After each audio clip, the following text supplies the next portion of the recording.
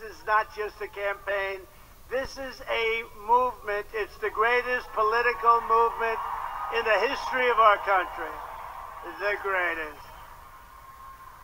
And when we win next November, it will be an epic political earthquake, the likes of which the world has never seen before. I want to thank Club 47 President Larry Snowden. What a great job. As well as Treasurer, where's Sue? Did she leave? She's right over here. Sue, thank you, Sue. Sue Snowden, Vice President Linda Stock, Congressman. Oh, wait a minute. We have a big celebrity here tonight. And I'll tell you something. He's great, and he loves this state. Congressman Matt Gaetz. Where the hell is Matt Gaetz? Where is he? Hello, Matt.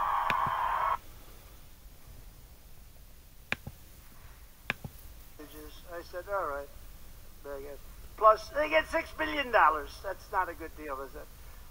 And it's used for exactly what you're watching right now on television and reading in the papers. Under my leadership, Iran was weak and broke. And disastrous Iran nuclear deal and imposed the toughest ever sanctions. I like to use the same so I took it off Crooked Hillary. That was one of the... Respected them. They had different viewpoints. That's certainly true. But they were afraid of America. Today they laugh at our country. They laugh. With crooked Joe Biden, you have chaos, bloodshed, war, terror, and death. Look what's happening today. Because the occupant of the White House is a laughing stock. We'll do a couple of rallies for you. We had unbelievable crowds turn out. They said, you're going to win. He said, I don't think so. And he won. He won. Then 4 years later, they said, will you run against the president? And he said, I have no comment. I said, no comment. You know what that means, Sue and Larry? That means yes. So we hit him very hard. People said, please don't hit him, sir. He's a Republican. I said, I don't care if he's a Republican. We're going to hit him. And he didn't have a lot of political skill, to put it mildly. And now he's falling, like I said the other day, falling like a very badly injured bird from the sky. And in one state, he's actually in 5th place. He's in 5th place. This has not been a good situation. I think he blew it in 4 years. You never know what's going to happen. But in 28, I don't see it happening. I don't see it. But I can never forget, because that's great disloyalty. I have others that were disloyal. Most are great. But we have some other people. One happens to be a governor of another state, not too far away. And, you get these guys elected, and then they say, I'll run against them. And we don't like that. I don't think the room here likes that, do they, huh? I don't think so. But he started off hot. He was losing by a lot. And, we got more votes, by 1.2 million votes, than he did. I don't know. Nobody ever talks about that. We got, in fact, Gina, you mentioned it to me, we got 1.2 million more votes than Ron DeSanctimonious in the state of Florida. And nobody ever says that. The press, the fake news, that's a lot of fake news back there. But they never say that. The only way they'll do it is if I say it. You might as well say it yourself, because they're never going to say it. Next November, we're going to win the White House. It's going to be one of the greatest triumphs in the history of politics. Making America great again will begin with making America strong again and making America safe again. Get that right. Under my leadership, the world was peaceful and calm because America was respected. The president was respected. I dealt with the strongest people in the world. They were smart. They were streetwise. They respected me. I respected them. They had different viewpoints. That's certainly true. But they were afraid of America. Today they laugh at our country. They laugh. With crooked Joe Biden, you have chaos, bloodshed, war, terror, and death. Look what's happening today. Because the occupant of the White House is a laughing stock. All over the world, America's enemies cannot believe how lucky they got. They got real lucky. Every monster, villain, dictator, and terrorist, and there are plenty of them. I know most of them. I got to know a lot of them. All over the planet, they're having a field day because they know they will never have it better than they do with Crooked Joe, who in many cases receive money from those countries. I wonder what that's all about. Do you remember during the debate with Chris Wallace, how's he doing? He's not doing too well. I said, I want to ask him a question. What is it? How come he received $3.5 million from the mayor of Moscow's wife? He got $3.5 million, and he's going, but Chris Wallace saved him. You shouldn't ask that question. That has nothing to do with anything. Well, about 2 months ago, it became the biggest subject. They're trying to figure it out now, and I will tell you that Jamie Comer and Jim Jordan and the group, they're doing a very good job. They found out things that nobody can believe. And Matt Gaetz, too, by the way, with that. Matt is in there. He's strong and tough, smart.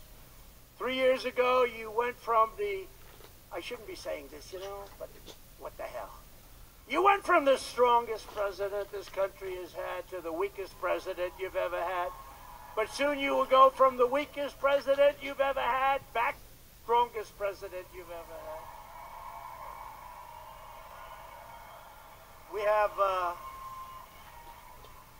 We have so many problems. We have so many problems in our country.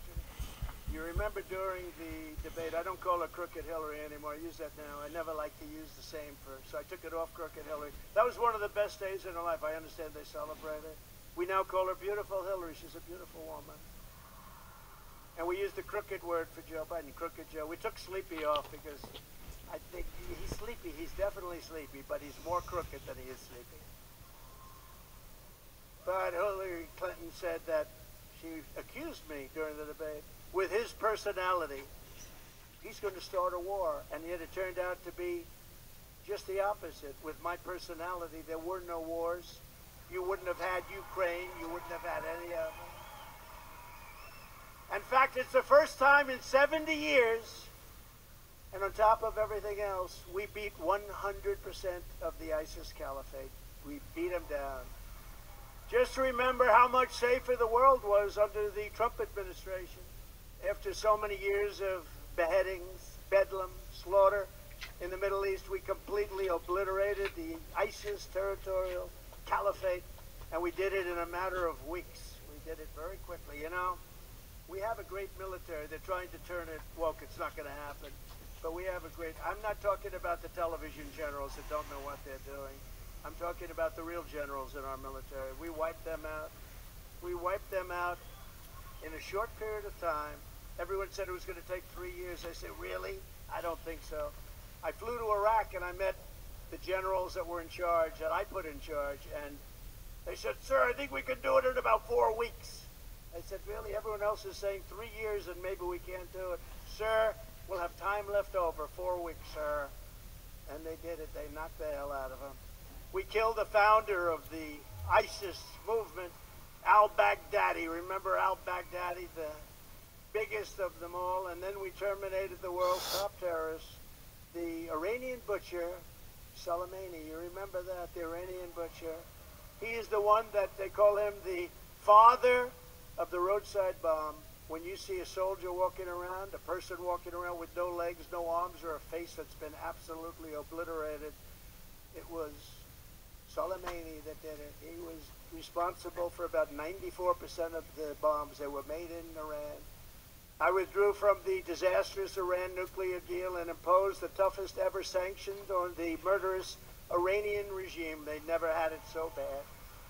We decimated their finance and choked off the money to pay to the terrorist thugs. And look what happened now. I was also proud to be the best friend Israel has ever had in the White House by far.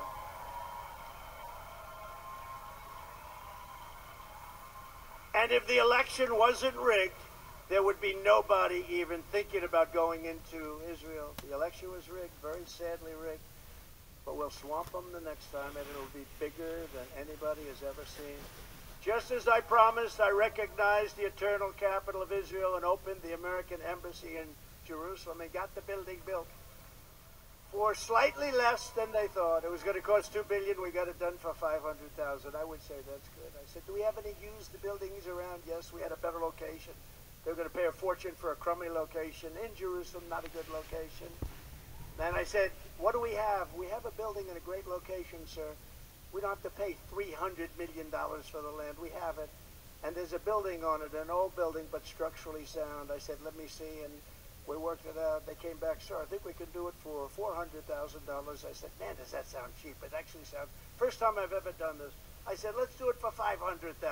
Remember, they're going to spend $2 billion on building a building. So crazy. I got it built in 4 months, and we have an embassy that, frankly, if they spent $2 billion, it wouldn't be nicer. All Jerusalem stone. A friend of mine is in an office building in New York. All he talks about is Jerusalem stone. I have Jerusalem stone all over my office. And so when I heard we're building in Jerusalem, I asked our people, so can you get Jerusalem stone, and is it expensive? And they said, it's not expensive, it's Jerusalem. It's Jerusalem stone. We did the whole damn building in Jerusalem stone, and it's beautiful. It's a beautiful building. So we got it built, but I also recognized Israeli sovereignty over the Golan Heights. We were working on that for 58 years. 58. And with the historic Abraham Accords, we even had peace in the Middle East. We were peace. We had peace. And I fought for Israel like no president in history, but then crooked Joe Biden came along and tossed Israel to the bloodthirsty jihadists. That's what happened. He gave them, no, he wouldn't even call up the prime minister, they called them. It's a very sad thing. When you look at what happened, what a difference a president makes. Isn't it incredible? Just a president. What a difference. The savage attacks on Israel happened for 3 reasons. Biden loosened my tough sanctions on Iran and allowed them to sell massive amounts of oil, making them $80 billion a year. Congratulations. They were making nothing with us. They were going to make a deal. We would have had a deal within 1 week after the election. They were desperate. They wanted to make a deal. The U.S. then gave Iran, just a few weeks ago, $6 billion as ransom money. You know that, right? 5 people. Good deal. This is the way we deal. They get 5 hostages. We get 5 hostages. I said, all right.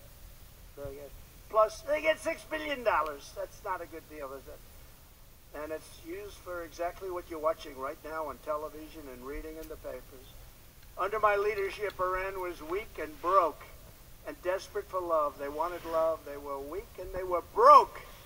And now they're rich as hell. They got hundreds of billions of dollars. And you have a whole new country, and they're probably 90 days away from having a nuclear weapon. And we have a man who's grossly incompetent, who can't put 2 sentences together, and he's the one that's leading our nation in talks. In fact, until just a little while ago, he was getting absolutely decimated. He never even mentioned the word Iran in any of his talks. Didn't want to talk about it. But nobody under me was allowed to buy oil. I told China, they were the biggest purchaser of oil in Iran. I said, if you buy oil, any oil from Iran, we're never doing business. You have all the stuff that you take out of this country and rip us off. We're not going to do any more business with China. They stopped immediately. No more oil. I said it to India. I said it to many different countries. And they went way down, way, way down. And they had no money.